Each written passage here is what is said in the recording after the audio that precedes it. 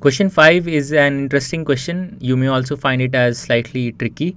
Here's what it says in figure 6.17 that we see here. POQ is a line. So let's highlight this line, POQ. This is a straight line. Ray OR is perpendicular to line PQ. So ray OR is this line and this ray that we see here. This is perpendicular to PQ. That's why we see this perpendicular symbol here. OS is another ray lying between rays OP and OR. So OS is this ray which lies between OP and OR. We have to prove that angle ROS, this angle here, can be written as half of angle QOS minus angle POS. So let's highlight both these angles. Angle QOS is this whole angle here, angle QOS, and angle POS is this angle here. So what the problem says is that we can show that we can write angle ROS as half of the difference of these two highlighted angles QOS and POS. So let's figure out how to solve this problem. So the reasoning that we will use to solve this problem is that both of these angles QOS and POS, this angle QOS and POS, both of these angles can be written in terms of angle ROS. Can you figure out how? I would urge you to pause the video for a few moments and actually think about this. Try to write both of these angles in terms of angle ROS and then take their difference, and you will arrive at the result quickly.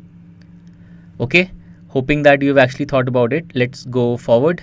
So first I'm going to write angle QOS, this angle that I marked in blue here, in terms of angle ROS. How? Well, angle QOS is simply angle ROS plus this angle of 90 degrees. So I can write angle QOS as 90 degrees plus angle ROS. Now similarly, if I take angle POS, this angle here, this angle that I marked in green, how can I write this in terms of angle ROS? Well, this angle POS is actually equal to, if you take this whole angle POR and from this angle you subtract angle ROS, you get angle POS. So this is the reasoning you can use to write angle POS. Angle POS can be written as angle POR, which is 90 degrees, minus angle ROS. So these two relations form the key to the solution. So if you have not understood how I have written these expressions, once again pause the video for a few moments and think about it. But now the solution forward is really easy. All we have to do is we have to subtract these two equations, because we want to find and we want to get an expression that has QOS minus POS, which is this RHS here. So what I'm going to do is I'm going to do 1 minus 2, equation 1 minus equation 2. What do I get on the left side? On the left side I get angle QOS minus angle POS, and on the right side what happens? The 90 degrees cancel out and I have angle ROS minus angle ROS. So angle ROS minus angle ROS, this is what I get on the RHS.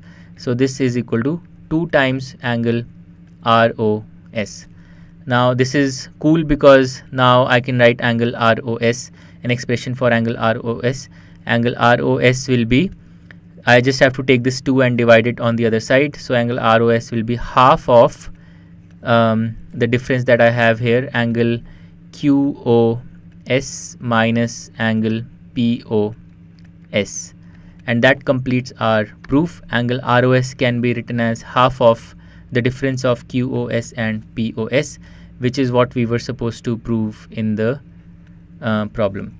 So with this we have completed question 5 of the exercise. To learn more about how QMath can help you crack school and board exams, explore QMath Leap, a live online classroom program run by highly experienced and committed teachers.